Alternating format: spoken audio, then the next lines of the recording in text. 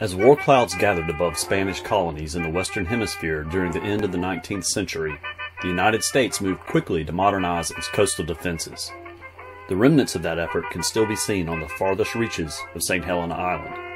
Tucked beneath the maritime forest on Land's End Road is Fort Fremont. Though no shot was ever fired from the fortress and it eventually was abandoned by the U.S. government, it is historically significant for its concrete and steel construction that are emblematic of its time. For decades, however, it lay in disrepair, until a Beaufort County community group took action to preserve this piece of local and American history. This is the story of Fort Fremont and the effort to preserve it. Fort Fremont overlooks the stretch of the intercoastal waterway that runs from Port Royal to the Beaufort River. On the opposite shore was the U.S. Naval Station on Parris Island, which today is the main East Coast training depot for Marine recruits. At the turn of the 20th century, Parris Island, which sits astride one of the deepest natural harbors on the East Coast, was a key repair and coaling station for the U.S. Atlantic Fleet. Fort Fremont was designed to protect the naval station during the Spanish-American War. It was one of 6 new fortifications along the southeastern coast to safeguard strategic assets. The Spanish-American War ended in December 1898, before Fort Fremont was ever completed. However, the Army Corps of Engineers continued the project, which was finished by 1900 using local labor. The fort was named for Major General John C. Fremont, an explorer, the first presidential candidate of the Republican Party in 1856, and a Civil War general.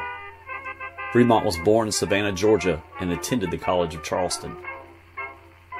The fort site eventually consisted of 170 acres with numerous outbuildings, including an administration building, guardhouse, barracks, hospital, stable, mess hall, bakery, commissary, post exchange, a lavatory, and a water tower. Within a few years, there were 6 large guns and 108 soldiers stationed there.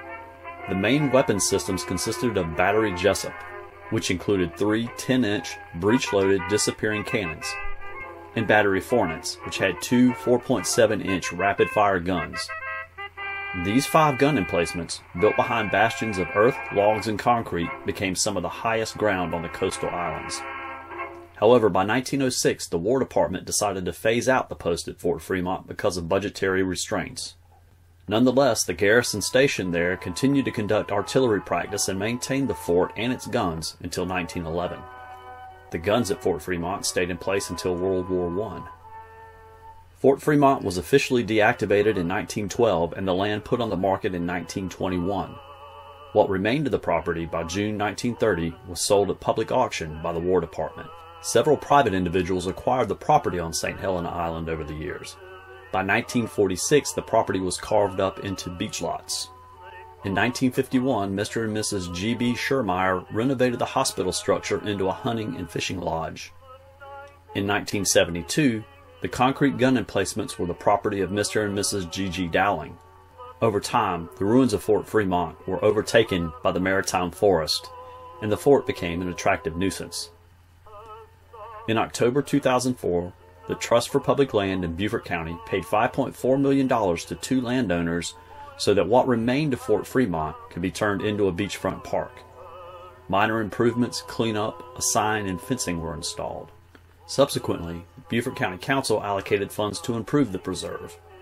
The Friends of Fort Fremont installed temporary interpretive signage, stairs, and railings, and cleaned the external graffiti.